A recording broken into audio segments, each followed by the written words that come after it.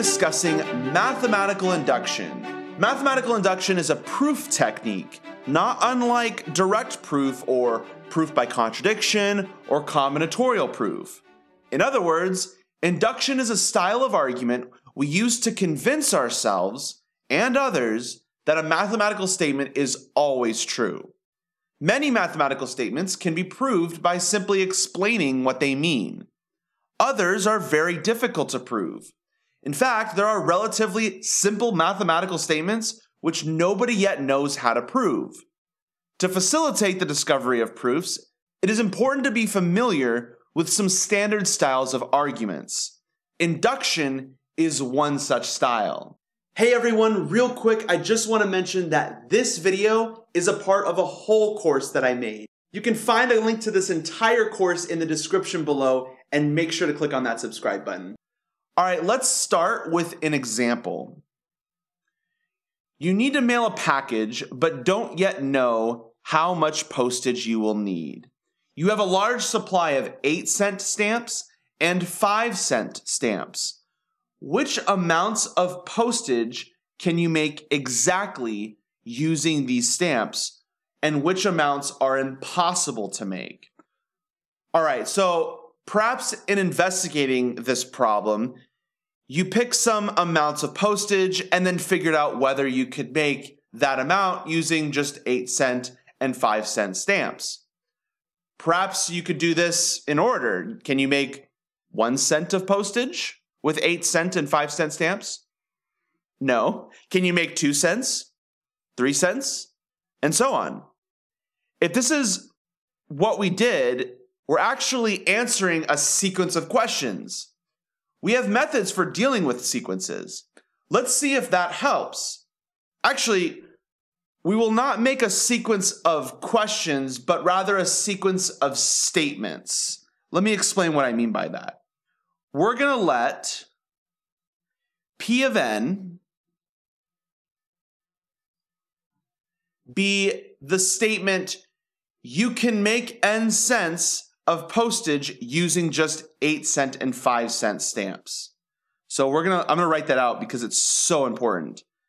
This is going to be, you can make n cents of postage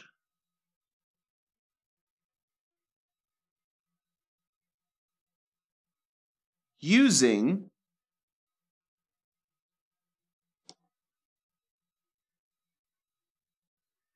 $8 stamps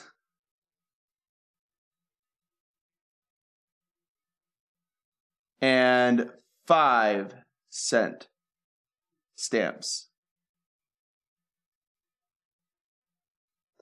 So P of n is going to represent the truth value of this statement. Since for each value of n, P of n is a statement, it is either true or false. So if we form the sequence of statements P1, P2, P3, P4, which I'll write out here, P1, P2, P3, P4. The sequence will consist of T's for true and F's for false. In our particular case, the sequence starts false, false, false, false, because you can't make any 1-cent stamps, 2-cent stamps, 3-cent stamps, 4-cent stamps, since the cheapest stamp you have is 5 cents here. But you can make a 5 cents for stamps using one 5-cent stamp. You can't make 6. You can't make 7. You can make 8. That's possible. You can't make 9. You can make 10 by using 2 5-cent stamps. And then, let me see if I get this right. I think, 11 stamps you can't make. And then, oh, you can't see that on the screen. Let me fix that for you. I'm going to continue the sequence down below. So what are we at here? 1, 2, 3, 4, 5, 6, 7, 8, 9, 10. Can't make 11. Can you make 12? You can't make 12. Can you make 13? Yes, you can make 13. And so on. Because P of 1, P of 2, P of 3, P of 4 are all false. You can't make 1 or 2, 3, or 4 cents of postage. P of 5 is true. Use 1 5-cent stamp, and so on. Let's think a bit about how we could find the value of P of n for some specific n. The value will either be true or false. How did we find the value of the nth term of a sequence of numbers? How did we find a of n, a sub n? There were two ways we could do this. Either there was a closed formula for an, so we could plug in n into the formula and get our output value, or we had a recursive definition for the sequence, so we could use the previous terms of the sequence to compute the nth term. When dealing with sequences of statements, we could use either of these techniques as well. Maybe there's a way to use n itself to determine whether we can make n cents of postage. That would be something like a closed formula. Or instead, we could use the previous terms in the sequence of statements to determine whether we can make n cents of postage. That is, if we know the value of Pn minus 1, and I'll write that out here. Let me actually move this down just in case anyone's writing anything. Oh, we got some extra stuff from the previous lecture I just did. Let me erase that.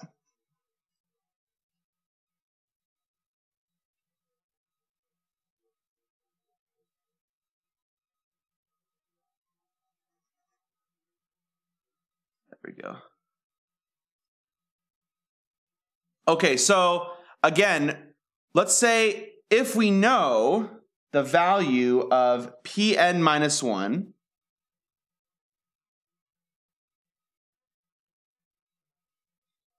can we get from that to the value of Pn somehow? If we know the value of Pn minus 1. That would be something like a recursive definition for the sequence. Remember, finding recursive definitions for sequences was often easier than finding closed formulas. The same is true here. Suppose I told you that P43 was true.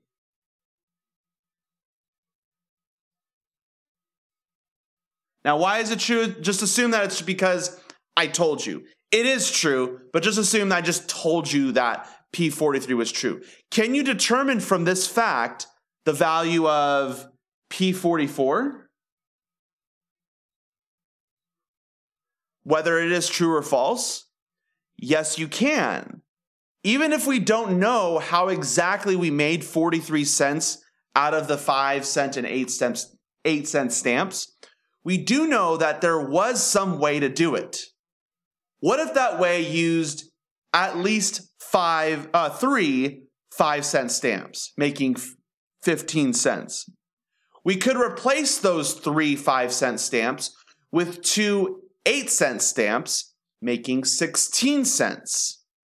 The total postage has gone up by 1, so we have a way to make 44 cents, so P44 is true.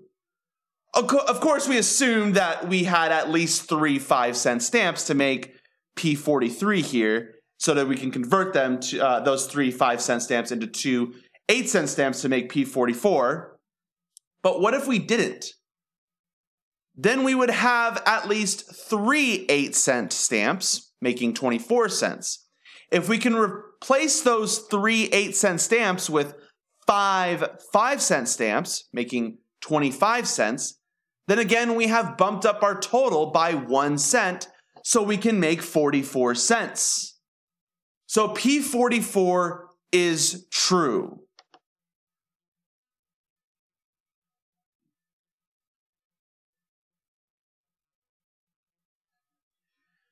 In the next video, we'll continue this example and formally introduce the details of mathematical induction, and we'll be very, very formal about it. I'll see you then.